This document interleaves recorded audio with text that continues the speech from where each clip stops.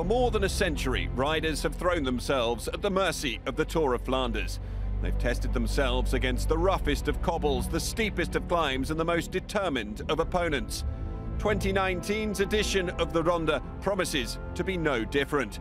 And as we prepare for its arrival on April the 7th, we take a look back on the races that went before, the races that made it the monument that it is today.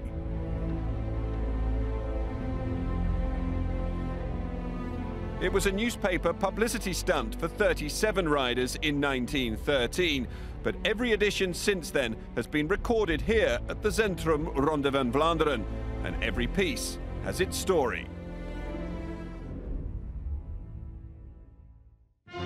In the 1930s, competitors had been sent out of the velodromes and onto the cobbles when floors were sold for wood in World War I.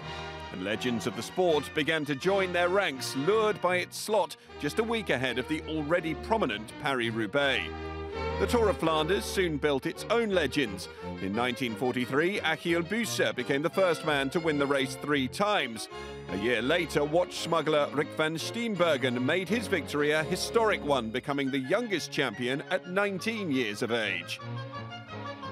Into the 50s, the Belgian stranglehold on the Flemish race was loosening. Fiorenzo Magni proved the Italians could be just as at home on the Hellingen, equaling Busse's 3-win record.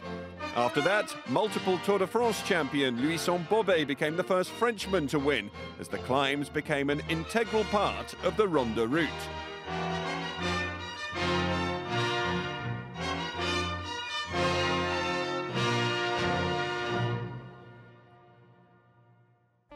In 1961, Tom Simpson turned the bad weather to his advantage.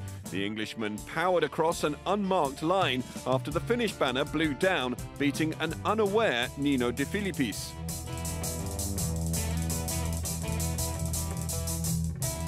In the late 60s, all expectation lay on local hero Eddy Merckx, but by his stratospheric standards, he never dominated his home classic. That's despite taking his first Ronde win with a 70-kilometre solo ride.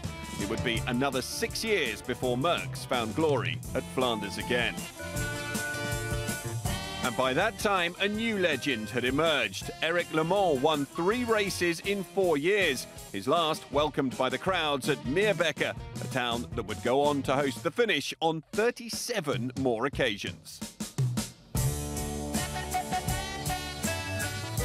The Koppenberg would also become an icon of the race. Its status confirmed in its first year when even Merckx had to dismount on its treacherous 22% incline.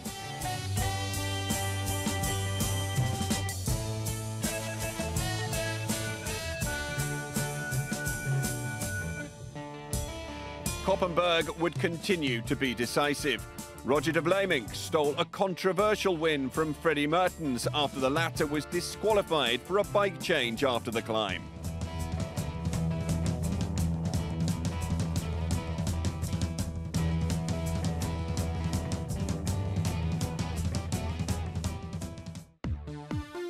There was a brief Dutch ascendancy in the Ronde into the 80s, riders from the Netherlands recording 5 wins in 8 years.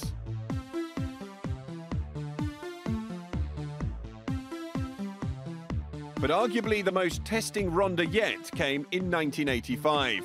In the wind and rain, only Phil Anderson and Jan Ras fought their way up the Koppenberg by bike.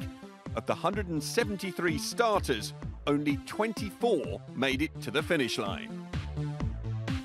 The Paterberg's asphalt was dug up and replaced with cobbles for its inaugural race a year later. But on the cobbles of the Koppenberg in 1987, a tumble almost turned to tragedy. The race director's car narrowly missing rider Jesper Schibbe, an incident that banned the climb until a renovation in 2002. Despite Edvig van Hooydonk's 2 wins going into the 90s, the decade was dominated by one name. Johan Museeuw joined the list of all-time great one-day racers with 8 podiums, including 3 wins in 11 starts. His efforts gained him the name, the Lion of Flanders.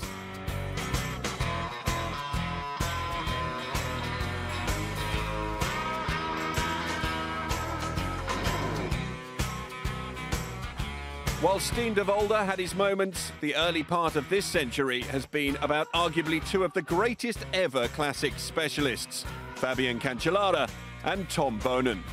Boonen won the Ronde an impressive 3 times and the Tour of Flanders Paris-Roubaix double twice, a feat also achieved by his fierce rival Cancellara.